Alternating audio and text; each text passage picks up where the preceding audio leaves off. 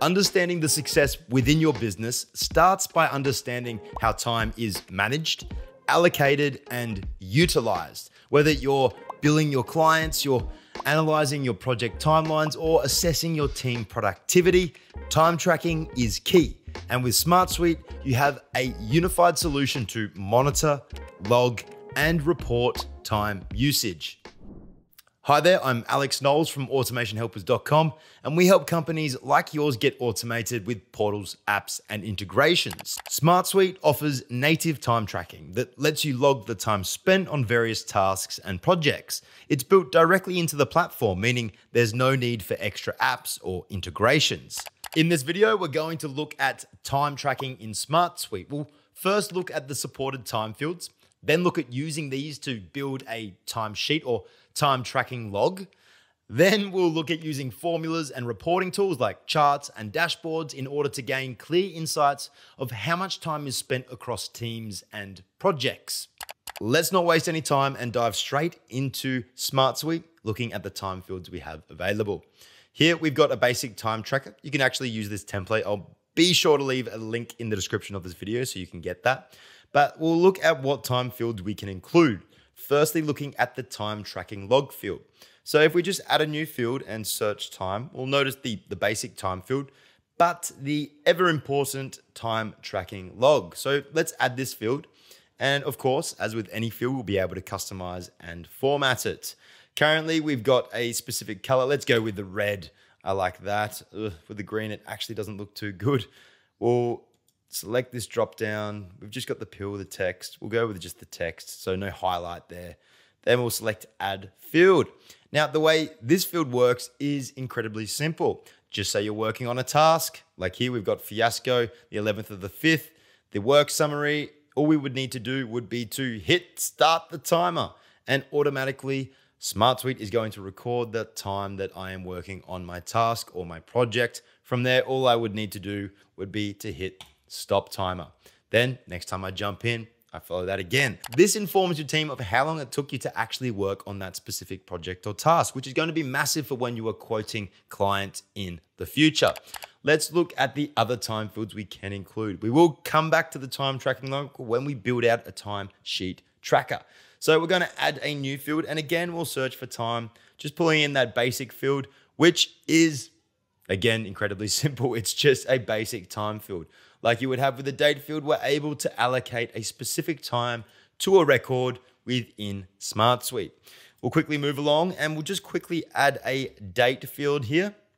Now we want to look at specifically the date range. This allows us to select a start and end date. And from there, we're able to build out Gantt charts or timeline view charts, allowing us to better visualize our projects, our initiatives throughout the year and throughout each quarter, breaking that up further.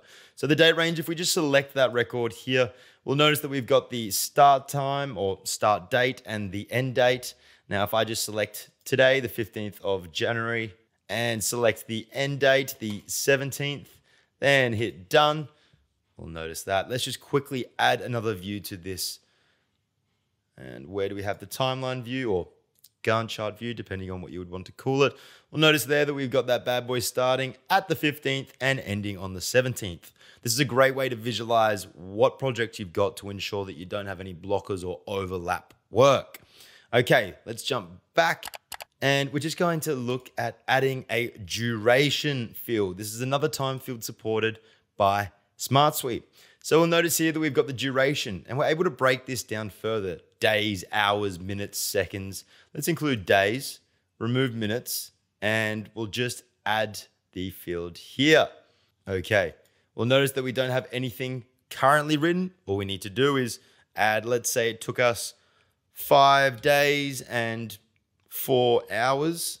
Now, the cool thing here is SmartSuite is able to determine what that value is from what you type. So there I did write 5 days, 4 hours, but if I was to write in the next section 4D, 8H, boom, 4 days, 8 hours. Now, the duration is specifically linked to our status. If we just jump back into the modify settings, we'll notice here that the linked status field here is status. The great thing about the duration field is that you can link it directly to your status field so that when a status becomes active or in progress, the solution knows, hey, let's get things going. Let's start recording how long this takes, which is perfect for really understanding how long a project takes. Not just the time that each individual employee spends on tasks, but the overall. So just in case a new client comes in the future, you can remember, hey, we did a recent project like this and it took exactly 2 weeks from start to finish. Okay, so we took a look at what time fields we have available, but how can we build a timesheet tracker directly within SmartSuite? Well, we could just start from our SmartSuite dashboard and add a new solution, then start with the template and search for the time tracker, then add this by selecting use template.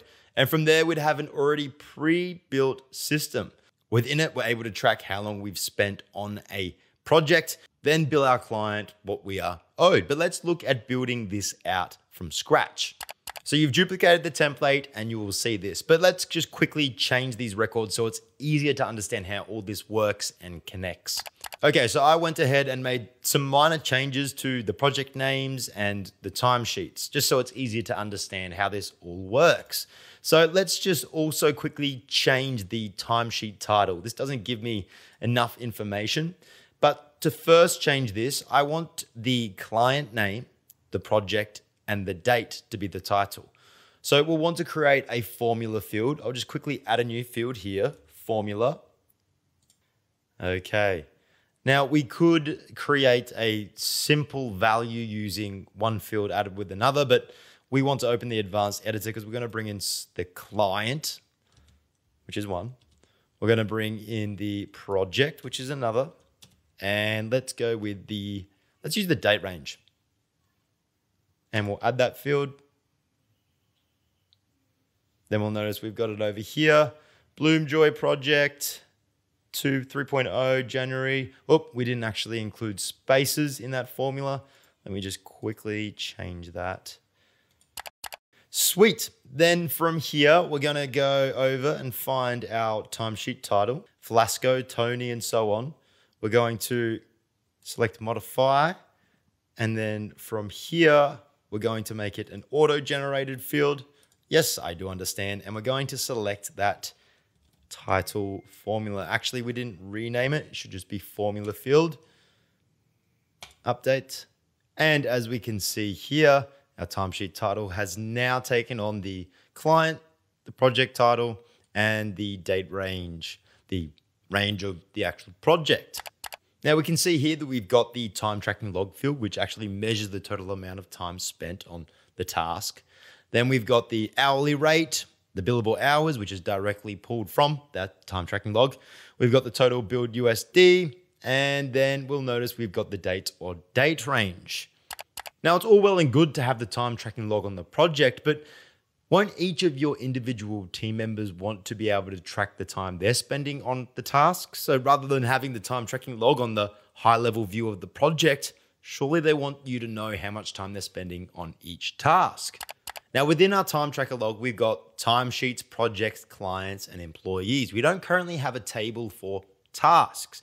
Now, while we could create sub-items within our project, that means we're only able to assign to the same person or the same people that is the project manager. So I like to create a table, and we'll just quickly name this bad boy task starting from scratch. I'll quickly fill in some dummy fields and then follow along. Okay, so I created a really simple task tracker. Within that, we've got our task, assignee, priority, status, due date, time tracking log, and the linked project. So let's just quickly create a task. We'll just name it dummy task, assign it to myself. Let's go with an urgency, in process, due date, time tracker. Now let's link a project. Let's just go with our project 1.0. And then from here, let's get that bad boy to start. In the bottom corner, we can actually open up our time tracker. And from here, we're able to see the person that is actually using it, the dates, and include notes. Like for instance, my focus was on dummy task.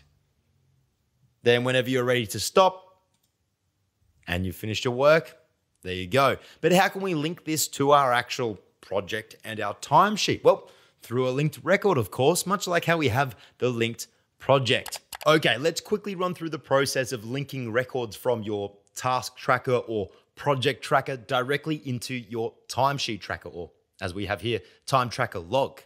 Now, currently as it works, if your team member is working on a project or task, for instance, let's say the Bloom Joy Project 3.0 from November 1st to 5th, once they begin work, they'll have to jump into the timesheet, actually enact the time tracker. Then they're able to jump into the table to manage their tasks or the project tasks. Anytime they want to stop that tracker or they've stopped the work, they'll have to select it from the bottom right. Now, this is already super easy, but we can make it slightly easier so that each individual employee is only seeing the work that they are contributing. So within the tasks, I've created a time tracking log. Now, currently we can see it's set to 3 hours and 31 minutes, but if we're in the timesheet table, we can't create a linked record that will pull in that value. And that's because it is a time tracking log field. Only number fields can be pulled in through a roll up field or relation field. So from here, we're going to jump into tasks and we're going to create a formula field so that we can manipulate how we actually use this data from the time tracking log field. We'll have to go into the advanced editor and I'm just going to quickly paste it so you don't have to sit there and watch. And I'm just going to add that field. Now, I will need to clean that up slightly more because it will come through as 3 hours and 0.52, and that's because we've got the 31. But then from there, we would jump into our timesheets table, and I've already created a linked record here. We can see it's linked to the tasks table. So then the roll up, if we modify that, we've already got it set linked to tasks. Then the roll up field, we'll notice that the formula I just created has become visible. So we'll select that. Leave it as sum. Of course, you'll need to have the correct task linked or tasks, and it will add up the total of those. And then from there, we can actually solely use the roll up field. Let me just scroll over to replace the billable hours. If I change that, and I'll just write hours, update field, because this is currently a number field. So someone's having to manually input this. Whereas if I changed those two, we will have an error here in the total build after, as we can see there, because we deleted the field. We now will use the hours instead of billable hours, and there we go. It's all about streamlining the process and making things easier so you can really focus on what's important. Okay, so we've taken a look at creating the timesheet tracking log as well as what time fields are supported, but what about gaining insights into the things we're recording, right? Well, to do this, we can use SmartSuite's dashboard view, but first we're going to need to create a chart view. So you just create a new view, select chart. I'll leave those settings as the default, and this will create a bar chart. Currently, it is using the value of the auto number, which isn't valuable to us. So let's change that to duration hours. We'll go with hours. So if we remember, we linked and brought in the hours from our task tracker. So currently, we should only have the one task. We can group by field and we'll make it the, where are we? Link to tasks, or let's go with timesheet. So we'll notice we've got the Bloom Joy 3.0. And the rest of those don't currently have because we've only got the one task.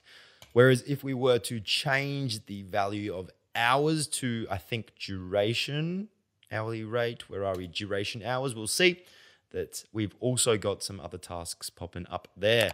I really like the pie chart because it gives a great visual representation of where team is being spent, what projects are we spending the most time on, which members of our team are giving us the most time, and who has free time that we can allocate to a certain project. Now that we've looked at the chart view, we want to look at the dashboard view. So still remaining in the timesheet, I'm going to create a new view again, and we're just going to use that example for our dashboard to show you how you can insert it. We'll select a new dashboard view. Let's call this time reporting, and we'll create the new view, which will be blank to begin with. And from here, we'll need to add widgets. Widgets are like blocks or elements that we can add to a visual view. So if we select add widget, and then we can directly search for chart, and we'll be able to pull in that chart that we just created. So we know it's within the timesheets table, and it is the chart view because we didn't change that name. So then we can directly pull that in. We can change how it appears, where it's placed within our dashboard, and then we can bring in other values. So this is the really cool thing here. We can bring in our views, of course, like we just did there. We could bring in the grid view to show where our projects are currently at and whatnot. But the cool thing that I want to show is that we can actually bring in specific record details. So we'll select the record selector, and we're just going to select that first project there. We'll notice we've got the source, filter, selection dropdown, the fields we want to display. So let's bring in the hours, the hourly rate, the duration, the dates, anything that's time related, time tracking log, total build. I'm sure some of these are duplicates from when we created the formula and linked it, but what the heck, let's bring it in. So I'm just going to change how this appears. Now, the really cool thing about this view, the dashboard view that is that you can create individual dashboard views for each of your team members. Let me just go edit. We've got the style here. We can make it a list, as we noticed there, looking really good. We can see hours, hourly rate, but it's really cool because then you can share this with your clients and they're able to understand how much time is being spent on their project, how long is remaining, and so on. Now, you'll want to make sure that you dive deeper into dashboards. Be sure to check out the video linked above where we take a look at how you can build beautiful and informational dashboards using SmartSuite. I'll be sure to leave a link in the description with more helpful resources from SmartSuite as well. Now, if you need help setting up your business or automating parts of it, do not hesitate to reach out to us at automationhelpers.com. Our team of experts are offering a free 30-minute consultation, so book yours today.